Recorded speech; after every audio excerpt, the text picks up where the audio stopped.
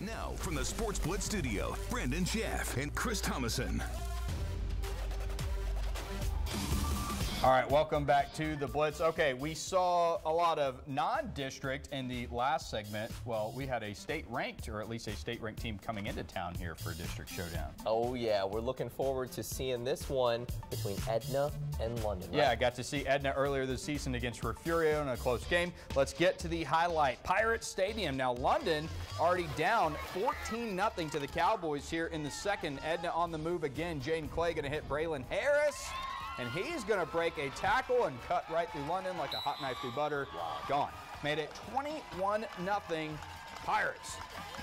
Sorry, Cowboys. And now Edna on the move again, but London's Kyle Carter here coming up with the big sack, trying to keep Edna from padding their lead before the half. Now London trying to get something going before the break. Alexander Manning hitting Aiden Salinas for the first down into Cowboys territory. But, and there's a big but, Manning is going to be picked off by Harris, doing it on both sides of the ball for Edna. Jimmy Mitchell, I'm sure liking that, heading into the half, going up 21-0, and the Cowboys just keep their foot to the gas from there. Cade Rodas here made it 28-0, all Edna in this one. 35-0. Cowboys emphatic in that one. Man, really showing that state ranking Edna did in that game. All right, let's take a look. Next one is Hebbronville and Banquete. We picked this one up in the third quarter, and Joseph Benavides is going to run this one on the ground for Hebbronville and just keep going. Almost looks like it almost looks like it's going to be a touchdown, but it's not. So you're still building up a little bit of momentum here for Santos Canales. Let's see what he can do on the ground, and he'll punch this one home to get 6 points. And so that was a good touchdown for Hebbronville. Surprised they didn't score on the previous play. Yeah, exactly. That made it, I believe, 26-0 at that point. That's right. And so Banquete trying to get on the board here. And look at that. Adrian Flores to Josh Jimenez. So able to get something going here. And then Banquete again. Now they will get on the board with this one. Flores to Jimenez made it 26 to, or excuse me, Nate Gomez got the touchdown in that play, and 26-7 is the score. And so now Hebbronville getting in. Hebbronville and going on to win. And going on, final score 41-7.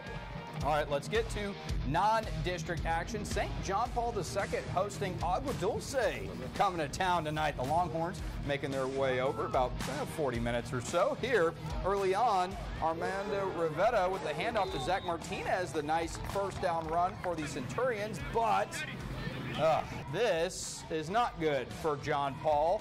Centurion's going to put the ball on the carpet, and the Longhorns recover. So now Agua Dulce trying to capitalize, and capitalize they do here. The Longhorns going to go the distance, be the ball. 7-0.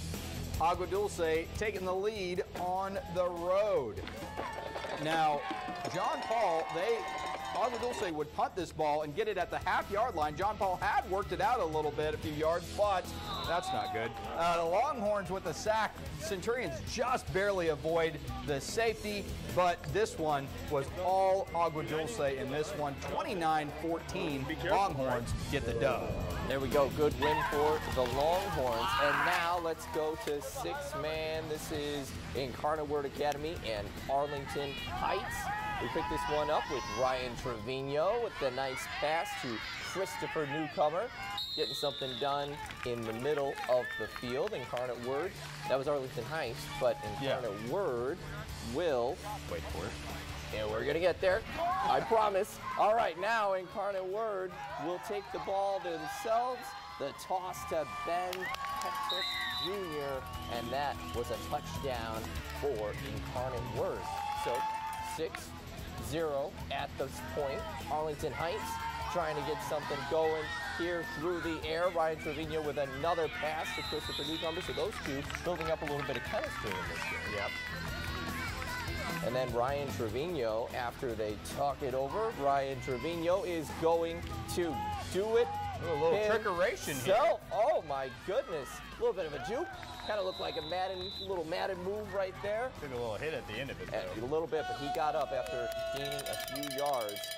And IWA fans, you know, this is only their second ever home game. We were there for the debut last week as well. Yeah, and so obviously really exciting open field right here in six-man football, like we have seen. Damian Salazar dodging all the defenders to get into the end zone. 54-6